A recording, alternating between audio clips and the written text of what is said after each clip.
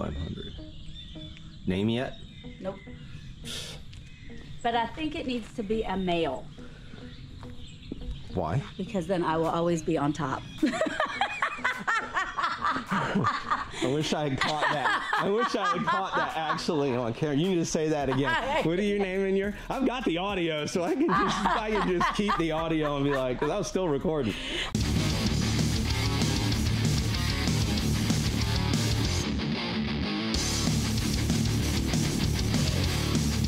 What's up? Jim here.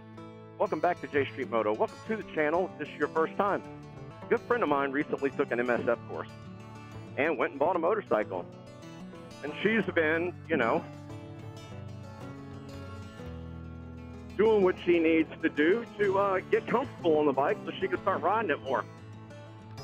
She asked me if I could come over today and just ride around with her in her neighborhood. And I thought it'd be a cool thing to record. Oh, look at that. Dead goose. I will show y'all more when we get to Kim's house.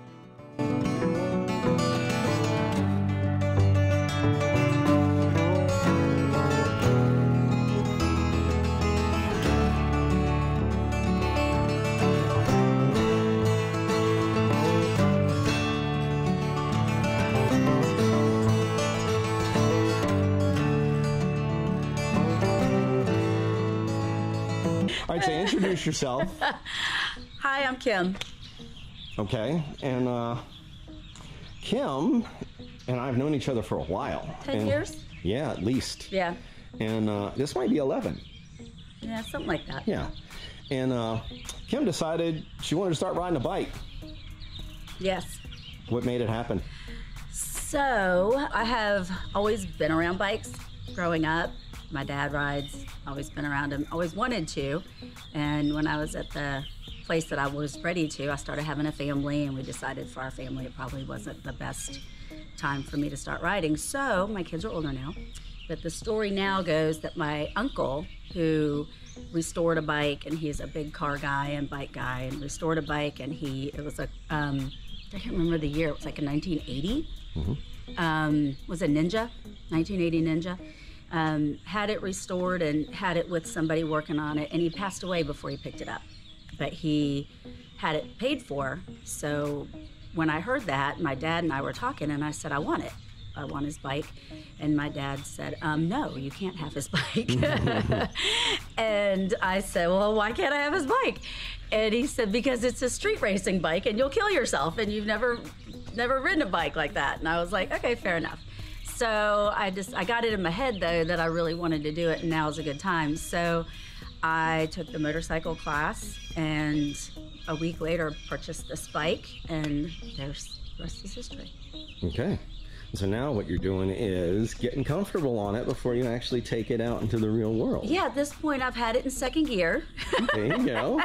And that's about as far as I've gone, is up and down the street in front of the house. That's good, but I mean, it's baby steps when you're learning to do I've gone to parking lots and done some stuff and practiced turns and that kind of thing, but my hardest thing about riding is that I'm used to mountain biking. And everything I know, all my muscle memory from mountain biking, will get me killed on a motorcycle. It's the opposite on a motorcycle. Yeah. So I'm always jamming the brake on the left, which isn't a brake, and it's the rear brake on a bike. I drive a clutch, so I'm pretty good with a clutch in a car. It's the muscle memory and hand stuff that's just really, I just need to rep it and rep it and rep it and get used to it. Absolutely. What do you have to say to other females out there that might want to start doing this? I think you should if you want to. There's no reason why you can't. Okay. All right. Well, we're going to do some riding around the neighborhood, and I'll tape while we're riding, and then let you see kind of what happens. I used to train Kim in martial arts, and I'm very used to her mannerisms when she's nervous and worried about how she does things. She's, to a certain extent, a perfectionist, and doesn't like it when things are hard to pick up, but she's doing really good with this. Been improving quite a bit.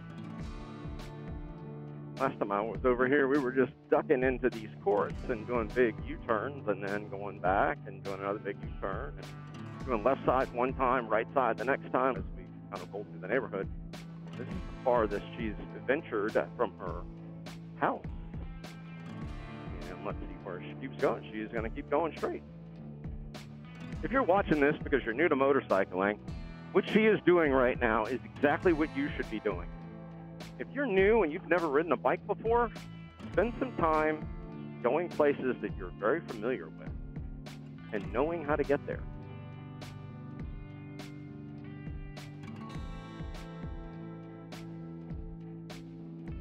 It's on the side.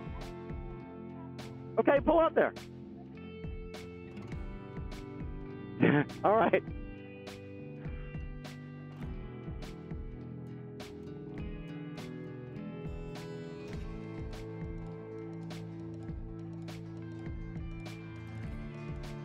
What she's doing is just like riding around her neighborhood, getting used to the bike, finding out where the controls are. She recognizes it needs to be second nature for her, and so she's practicing in a safe environment. When I first started riding again, I had a little 3-mile loop that I knew leaving from my house that there usually wasn't a lot of traffic on, and I could go out and do that. And as I got more comfortable, I'd go do it 2 or 3 times in a row without stopping. And it had left and right turns, it had varying speeds, all that kind of stuff. And then I just started expanding that loop, and I did it pretty much every day. And I did that until I got used to it. And that's kind of how Kim's approaching this. She's approaching it the same way. You know, go out, get comfortable on the bike. You're going to be stressed enough when you start riding in traffic. Trust me, you are. So you might as well go ahead and work out all the kinks and the bugs and figure out, you know, where is everything on the bike? I need to be able to grab it intuitively, not, you know, kind of, I don't need to think about it. I have to just do it. And it's good to do that in a place where you don't have to worry about a bunch of traffic. You don't have to worry about a bunch of people doing stuff. She's doing really good in this turn. She is not hitting the brake at all, which we've talked about in a former episode. Never hit your brake when your wheel is not straight. That is the most certain way for you to drop your motorcycle, ladies and gentlemen. The most certain way for you to drop your motorcycle.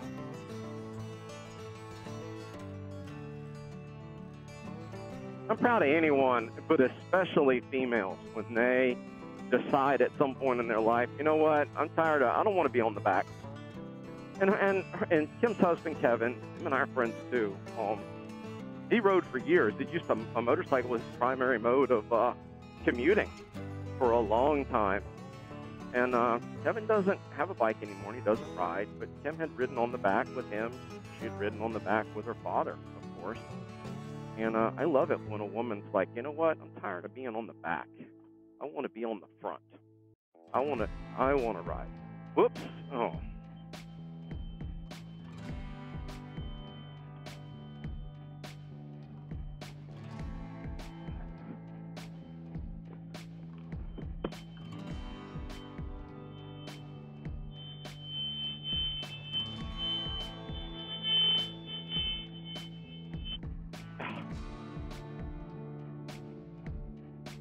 That's all right. It happens.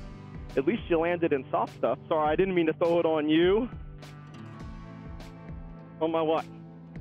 I won't. Yeah. That's fine. Go slow. Breathe. Relax. Know that you're completely fine. Just go back to the house. All right?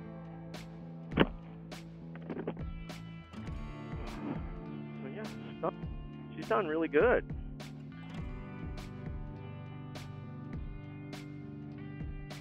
Had a little mishap, shook her up some. So we're gonna go back to the house, debrief it, talk about it. Okay.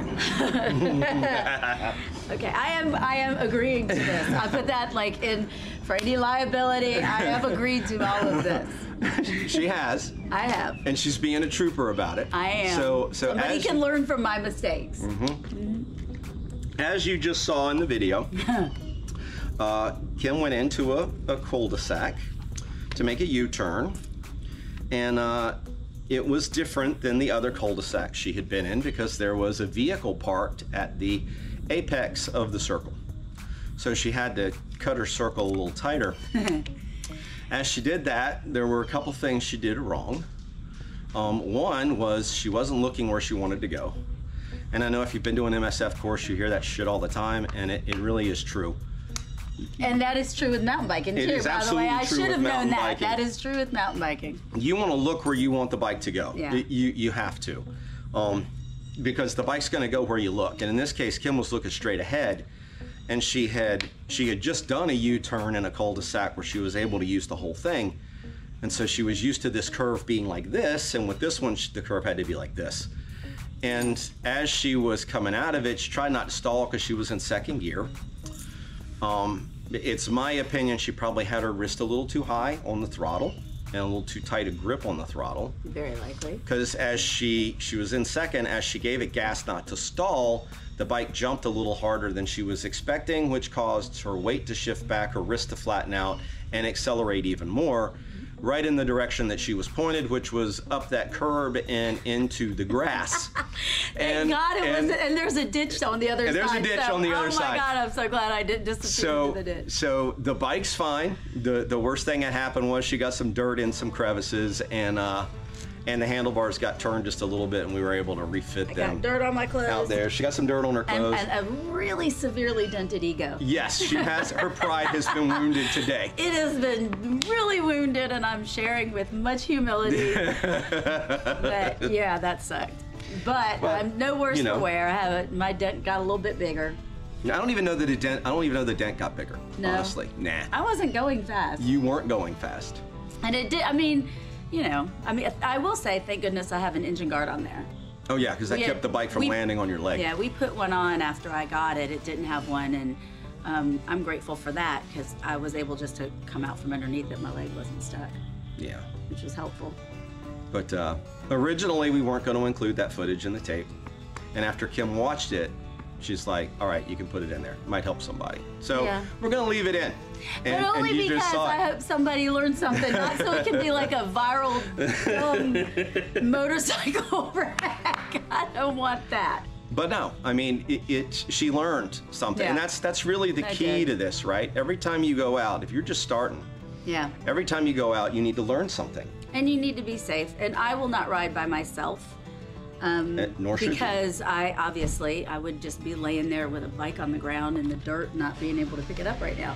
Yeah. So I don't want to ride when nobody can go with me, or Yeah, but I mean, that's helpful. And it's only because I know my own abilities, and that's the big part of safety, is knowing what you're capable of. Absolutely. And I just want to make sure. I was getting it though. You were doing great for a minute. And earlier in the video, I talk about how proud I was of you and how you had gotten more comfortable, and you were, cruising right along. You were doing all the things you should have done. You weren't hitting your brake when you were trying to make a turn. You weren't. Yeah. So that meant really, and this is something for y'all watching. Think back, right? You slow down before you enter your turn. Yes. Then you accelerate out of it. Yes. And you look where you're going constantly, right? And she was doing all that until the last one. And the last one, the only reason she wasn't doing it was because she was worried about that truck. Yeah. The truck was parked. Sometimes you just need to ignore things and just pay attention to what you can control. Yeah. Right? As soon as I pulled into the cul-de-sac, I went, oh shit, there's a truck. Absolutely. I knew she did. I could tell by the way she entered the circle. I'm like, she's freaking out about that truck right now. And I almost made it out there. I was like 2 feet from making it out of that. I was right there. When we were riding through the neighborhood, you were doing a good job of staying at the speed limit. Yeah. And you seemed comfortable at that speed limit. I did. And the more and more you do that, the more and more comfortable you'll get, and then you'll be like, well, let me try 35. And then you go on a little bit bigger road. Yeah. And you know. I have a lot of neighborhood here, so we're gonna explore more. Yeah. And hopefully not find all the ditches. I know. Well, not find any of the ditches. I was sitting there after the one car. I have to say, after the one truck in there, I was thinking, what if somebody has like 5 cars in a cul-de-sac? I'll just stop. No, you just have to make a really tight turn then, because that bike will turn tighter than you're willing to turn it. Yes, currently. It will. And that's something you've got to get used to. Yeah. What else have I learned that I can share? Hopefully we'll do more of these. As I get better, you guys will actually see me doing great. One of these days, you're going to see us riding out someplace to get lunch I am or breakfast. ready. And we're I'm going not to go ready like for that, on but the I want street. that. Yeah, it's just time and practice. What else you want to talk about?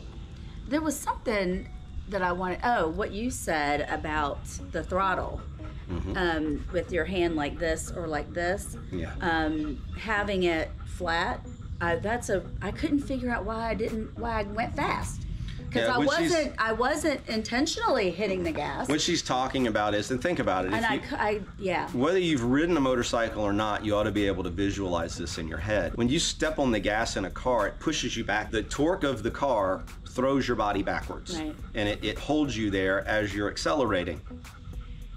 If you ride your motorcycle with your wrist up in the air, sort of like this, and you're gripping the throttle really tight, and you give it a little gas and it jerks like more than you're expecting, it's going to push you backwards. And when it pushes you backwards, your wrist is going to straighten out, and that straightening out causes you to roll the throttle. She was accelerating as she went up the curb and into the grass. And I was accelerating. She wasn't slowing down. Well, I was accelerating coming out of the turn. You were, but then you went even faster. And then but what happened is I think I popped something and it jumped, and when I popped it, it did that. And exactly. So I was like, why am I in the grass? Yeah. So try as much as you can to keep your wrist flat. And that's just, a good piece of advice, because I couldn't figure out logically why I would hit the gas so hard at an idiot time to hit the gas. But I think what I did was I still have to consciously think about that whole clutch and brake thing. And I was thinking about it, and when I let the clutch out, it popped, and when it popped, my wrist went boop, yep. And I went whoop, right into the grass. That is exactly what happened. Those are technical terms, by the way. Right. I should copyright those. You should copyright those. Gonna sound counterintuitive, I know, for those that aren't used to it. You don't need to hold on to the handlebars with a death grip. You don't. You want to try and hold them like you're holding your girlfriend or boyfriend's hand. You want it to be real light. You're not leaving a bruise. And a lot of people, I know the stress kind of goes up. You're exposed to everything when you're on these things. And it is dangerous, and everyone tells you how dangerous it is, but it's also fun as shit. So just be relaxed. The more relaxed you can be and the looser you can be, the more control you're going to have over your motorcycle. Yeah. The tenser you are, the less control you're going to have. I believe that. You know what I mean? It's just like that on a mountain bike. I was going to say, it's just like that in karate. It's like that in karate too. Martial arts, it's very much like that. Martial arts is the same. We haven't told you, this is my... I told him. I used to train her. That's why I knew kind of where she was at in her head when she was driving out of the driveway. Yeah. And could make the statement that I made. About perfectionism Yeah. and I gotta get it right the first time, and if I don't, I'm gonna until I do. Yeah. But once it clicks, it clicks. I'm just still waiting for that. Yeah. And the click takes time and repetition. Takes practice and reps. Highly recommend the class. Get out of your head in the class. Yeah, the class is a must. There are some benefits to it other than just the technical side of it and getting comfortable on two wheels and learning what everything is and learning how to practice, right? But, you know, it's definitely something I recommend anyone do. And honestly, before I ride down the road, I was in parking lots and different places practicing for a while, just practicing, going diagonal, going through things, turning through, it was empty parking lots obviously, but going around different little medians in the parking lot and making certain, you know, figure good thing, eights. because if there had been a car in the parking lot, I'd have found it. One car. I'd have been right. It could have been like a parking lot 5 acres large with one car in it, and I would nail that one car. Because that's how I roll. At least you own it. I do. So you own that shit. I do. My biggest advice is to give yourself some grace, because, I mean, learning anything new isn't easy, but I've learned hard things before. Yeah. I think for me, truly, though, it is a little bit of muscle memory, and it's 100% muscle trying memory. to figure out that, because, you know, what do they say about teaching old dogs new tricks? Yeah.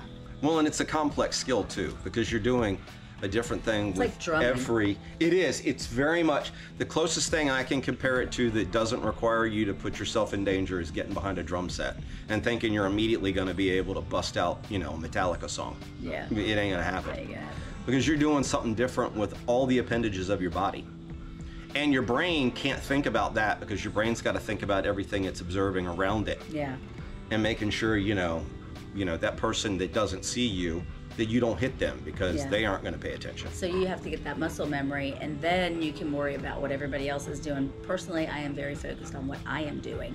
And I am praying that other people see me. So being in the neighborhood is fair enough, but it isn't. It's a quiet neighborhood, so it's a good place. It is. It's not we don't have any super busy roads. But you did good. Thanks Proud for of your you. grace and not picking on me. Well, I wouldn't pick on you. Seriously? Well, I would, but not this early in it. Yeah, later we'll laugh. Later I'll pick on you way more. Later we'll laugh. Yeah, but later. right now I want to maintain your confidence. So I'm not going to pick My on confidence you. is fine. I'm still going to say, you did good. I mean, you had one little thing go wrong today. Yeah. Everything else I saw today, I was like, damn, she's doing better than she did the last time I rode with her. Mm-hmm. And you were doing not just better, but you were doing the right things. Yeah. And that made me feel good. I'm like, she's getting it. She's starting to get it. Yeah. And then you wrecked. and I'm like, story of my life. One little thing. Story of my life. I don't even know if we can count that as a wreck though, because you didn't even rip your jeans. All you did was get some grass stains on them. I got grass stains on them. That'll come out with a little oxy. Yeah. Yeah. But no skin was ripped. My ego's bruised more than my jeans are dirty. For sure, the ego's bruised. Yeah. I mean, it happens. Yeah. My first words were, you can't play that. And I was like, okay, I won't. My very first words, you can't show that. You can't show that. And then when we watched it, I was like, yeah, it looked like I was just like, eat, boom. I guess it didn't look like anything. I'm like, it really doesn't look bad. No. I said, I think you ought to leave. I think we should leave it in. And she watched it and she's like, you're right. It doesn't. I don't look like an idiot. And I'm like, I told you. Well, and quite honestly, as long as somebody learns something from it, I think that's the most important thing. Yeah. As long as it helps somebody else. Everything I learned because I screwed it up. We learn by experience. Yeah. We do, especially with something like this. You learn by experience. For sure. And the worst thing you can do is have an experience and not do what we're doing, where you talk about it and say, hey, this happened. The biggest contributor to it was the fact that there was something in the circle that caused her to have to take a different line than what she had gotten used to taking in all these circles that are identical no matter which street we move down. And it was the unexpected. Yeah. And then Really the wrist position exacerbated the unexpected. That's a big one. Like I totally could not figure out what part of me decided to accelerate. I was like, what's happened? Why am I not just letting go? Why am I not just hitting the brake and letting go of the gas? But I was holding on because I was holding on and didn't want to fall. If I'd have let go, I'd have flipped off. And then, I couldn't figure out why accelerate. In a car, if you see something, you take your foot off the gas. Yep. But on this, clearly not always that simple. No. So it's not. Expect the unexpected. I could put that as the thumbnail title. Yeah. Expect the unexpected. Yep. But well, thank you. Thanks for letting me. Again. Thanks for letting me record, because I know this is a new experience for you. People usually don't like showing their learning their curve. journey, their journey as they're trying to learn a new skill. Yeah.